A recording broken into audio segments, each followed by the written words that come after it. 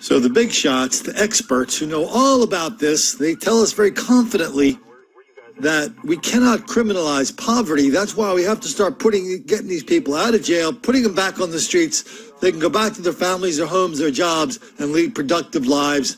And then when they come to trial, we'll slap them on the wrist and they'll see the error of their ways. They say that. That's one of the reasons this guy is out on the street after 6 months ago. He held a woman in a house with a gun and a hostage, said he was going to kill her. He was going to kill any cops that came in. Well, they figured out how to get him out of the house, and he figured out how to be back on the street so he could shoot a cop just minutes before this scene went down. Get down on the ground for me. Get down on the ground for me. Straight out. Everybody hush. Get down on the ground. Straight out.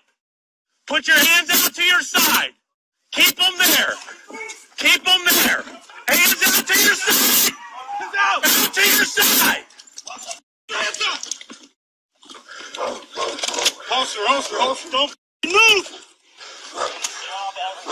Give me some light. Here. Give a second. Man, I ain't with this for y'all, man. This for them niggas playing with me, man.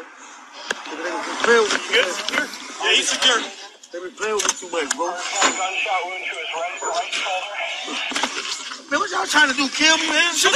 Kill a cop, dude. Are you serious? Man, I ain't on drugs, man. I don't know. And of course, as soon as the cops had him handcuffed and they stood him up, what's the first thing he said? He went into the whole black victimization routine. You guys are trying to kill me. Please, sir. I want some more. The cops don't like doing that. That makes the black kids angry.